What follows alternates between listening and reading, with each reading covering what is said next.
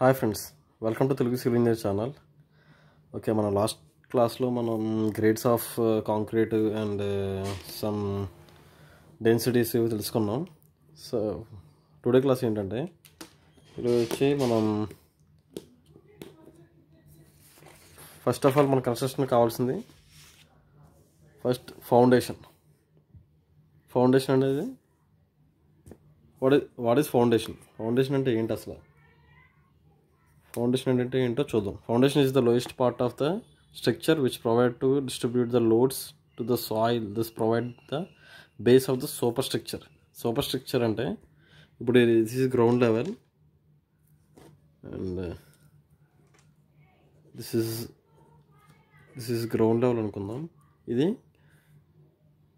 నేల అయితే కింద ఉన్నది సబ్స్ట్రక్చర్, కింద ఉన్నది సబ్స్ట్రక్చర్ అంటారు, పైన ఉన్నది సూపర్ స్ట్రక్చర్ అంటారు. అంటే సమ్ బిల్డింగ్స్ కావచ్చు, సమ్ టవర్స్ కావచ్చు, అండ్ సమ్ ఫ్యాక్టరీస్ కావచ్చు, టెంపుల్స్ కావచ్చు, ఇంకేదైనా ఓవరాల్ అనేది ఇది మొత్తం పైన ఉన్నదాన్ని సూపర్ స్ట్రక్చర్ వస్తుంది. కింద ఉన్న ఫౌండేషన్స్ సమ్ ఏమైతే మనకి భూమి లోపలికి వెళ్తాయో దాన్ని సబ్స్ట్రక్చర్ అంటారు. ఈ సబ్స్ట్రక్చర్కి సూపర్ స్ట్రక్చర్కి తేడా అంటే ఇది. Lowest part of the structures provide the distribution road. Next వచ్చి బేరింగ్ కెపాసిటీ ఆఫ్ సాయిల్.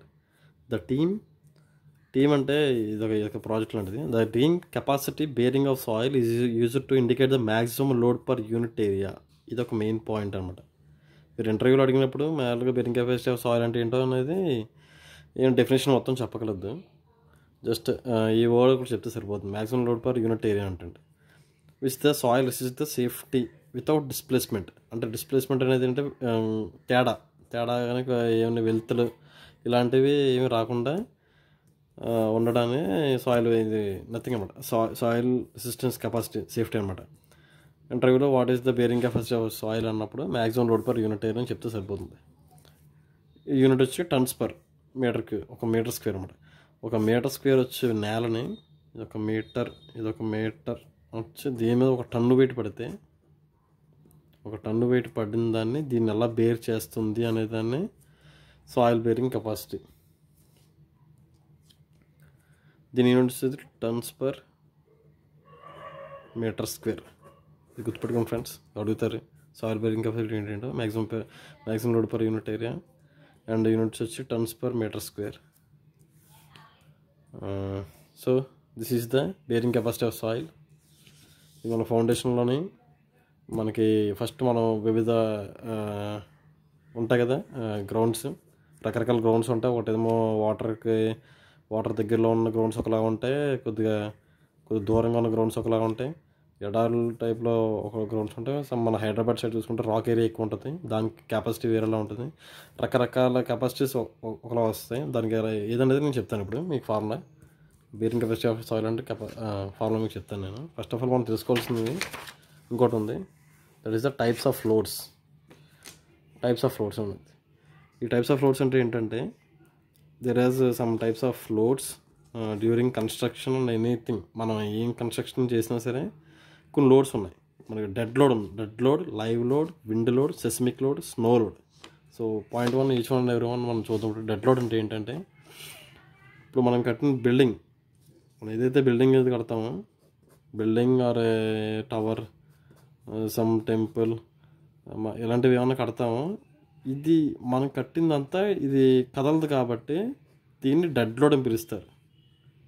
మన ఇదంతా స్టాట్యూ టైప్ అనమాట. మనం కట్టిదంతా అదేం కదలదు కదా, అదంతా కట్టలేదు డెడ్ లోడ్ అనమాట. ఇంకా చచ్చిపోయినట్టు అంటే గుర్తుపెట్టుకొని డెడ్ లోడ్ అని పిలుస్తారు.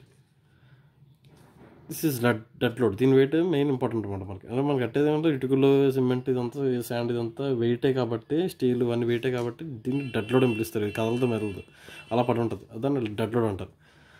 So next one is live load అంటే ఏంటంటే లైవ్ అంటే మన మనుషులు అండ్ మన ఇంట్లో జంతువులు కానీ ఇంకా మన మూవబుల్ ఐటమ్స్ అన్నమాట. ఇది ఏంటంటే మూవబుల్ ఐటమ్స్ అంటే ఫర్నిచర్ కానీ, లిఫ్ట్ కానీ, లిఫ్ట్ వచ్చి కూడా ఇంకా ఆల్మోస్ట్ అది కూడా మూవ్ డెడ్ లోడ్ టైప్ అది కూడా. సంథింగ్ ఏంటంటే ఫర్నిచర్ అని, ఇంకా సంథింగ్ మనం పెట్టుకునే పూల మొక్కలు, మన జంతువులు, మనం పెంచుకునే పెట్ యానిమల్స్, మనకు కూడా ఒక లోడే కాబట్టి, అది మూవబుల్ ఐటమ్స్ కాబట్టి మనం అందరం దిస్ ఈజ్ లైవ్ లోడ్ అనమాట. ఇది లైవ్ లోడ్ కింద క్యాలిక్యులేట్ చేయాలి. అండ్ నెక్స్ట్ వచ్చి third one is wind load. ఈ విండ్ లోడ్ అనేది ఇంపార్టెంట్ ఇది కూడా. విండ్ లోడ్ అనేది సమ్ ఎర్త్క్వేక్స్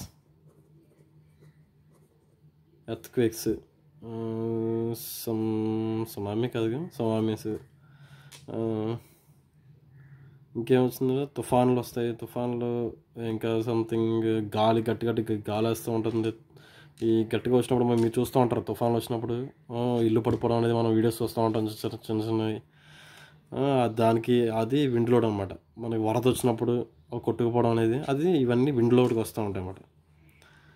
సో ఇది కూడా మనం క్యాల్కులేట్ చేసి అప్లై చేయాలి, ఈ విండ్ లోడ్ కూడా అనేది కూడా ఇంపార్టెంట్ కూడా. అండ్ సెసమిక్ లోడ్ కూడా సేమ్ ఇట్లాంటిది. ఎర్త్క్వేక్స్నే మెయిన్ బేస్ చేసుకుని సెసమిక్ లోడ్ డిజైన్ చేశారు. అదేంటంటే మీరు చైనాలో చూసినట్టు, జపాన్లో చూసినట్టు ఎర్త్క్వేక్స్ ఎక్కువ వస్తూ ఉంటాయి. వాటిలో ఎర్త్క్వేక్స్ వచ్చినప్పుడు పగిలిపోవడం అనేది అది చేస్తాం, గోడ పగిలిపోతుంది. దీనికి ఆల్టర్నేట్గా మనకి ఏముంది, మనకి ఏమేమి చాయిస్ ఉన్నాయి ఆల్టర్నేటివ్. సమ్ రెసిస్టెన్స్ పవర్ పెంచుకోవడానికి స్టీల్ యాడ్ చేయడం కానీ, జస్ట్ లేకపోతే ఫైబర్, ఇలాంటివి కొద్దిగా ఎర్త్క్వేక్స్కి మనం యాంటీగా కన్స్ట్రక్ట్ చేయడం, that is called seismic load.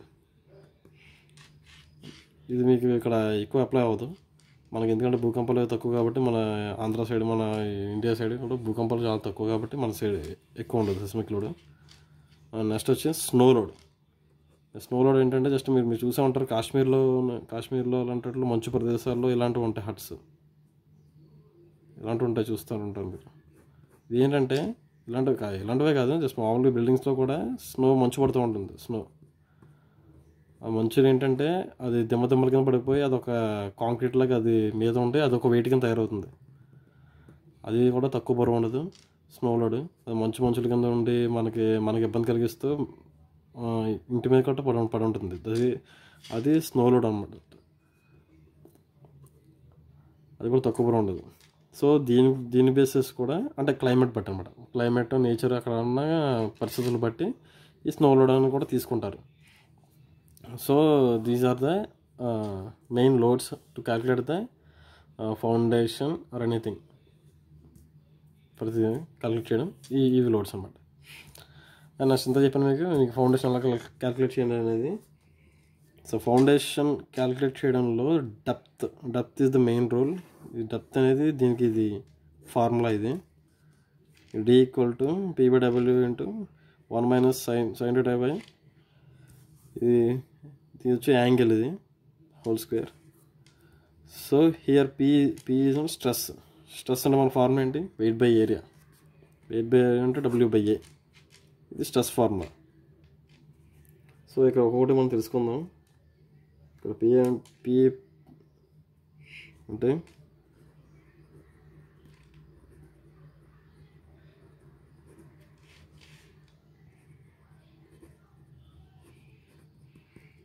Safe bearing capacity of soil.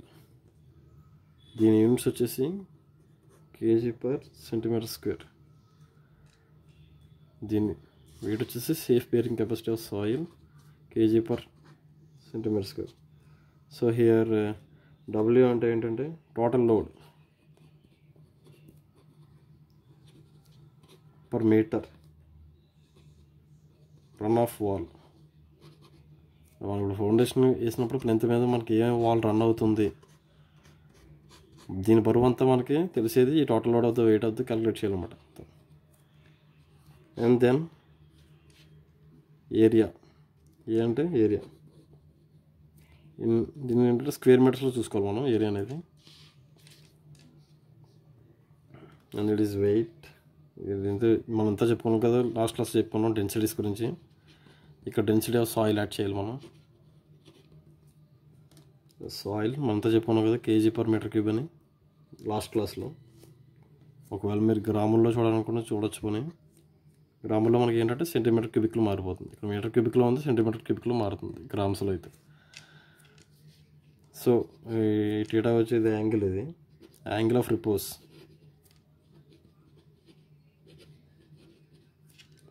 Of soil degrees. Angle of repose అనేది సాయిల్ డిగ్రీ మన సేఫ్ బేరింగ్ కెపాసిటీ సాయిల్ టెస్ట్కి వెళ్ళినప్పుడు మనకి యాంగిల్ ఆఫ్ రిపోజ్ అని చెప్తూ ఉంటారు. ఇదే అనమాట theta. Last one is D include depth of foundation.